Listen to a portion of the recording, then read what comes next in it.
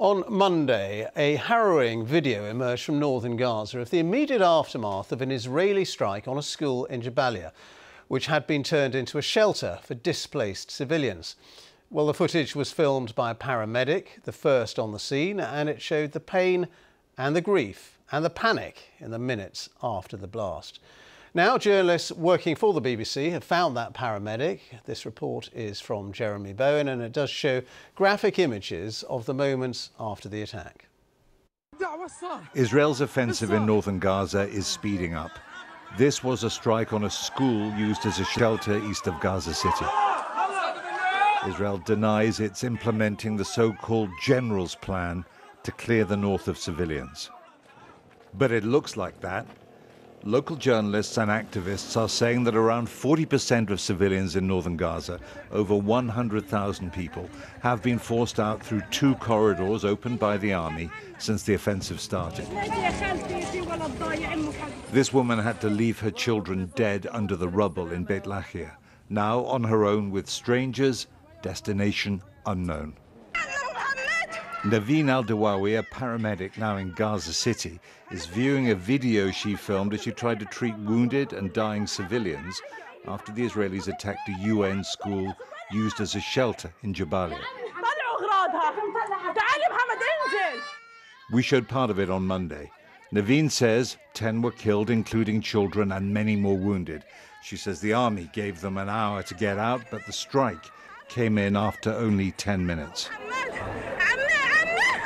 That's her screaming when she saw a neighbor and two sons all dead. On a stairway, running with blood, Naveen only had dressings to hand out. She was the only medic there. A woman said to her, "My children have gone, a son and daughter." We located her in Jabalia's Kamal Adwan hospital. I saw my daughter dying with my own eyes. She was dying in front of me. I couldn't stop it. She was my eldest, my whole life. I couldn't save her. I was wounded myself. By God, they have broken our hearts. We are exhausted, emotionally drained. We've lost everything. What crime have the children committed? What have they done? What have we done to deserve this?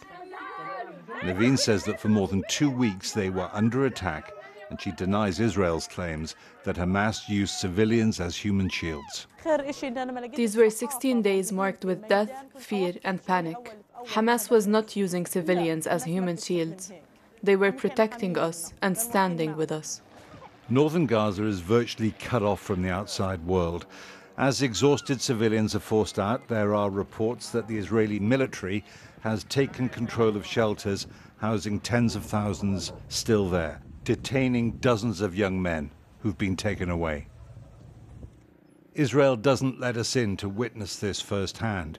We work with brave Palestinian journalists already in Gaza. In Jabalia, civil defense men worked to free a girl called Gaza. He kept talking to her to keep her conscious and wrote "good girl" on her arm. "Don't be afraid," he said, "we're here." But there are many reasons to be afraid.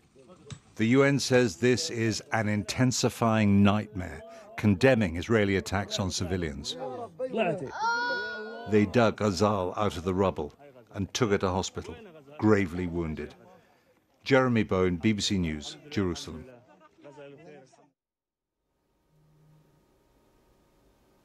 Jeremy Bowen with that report.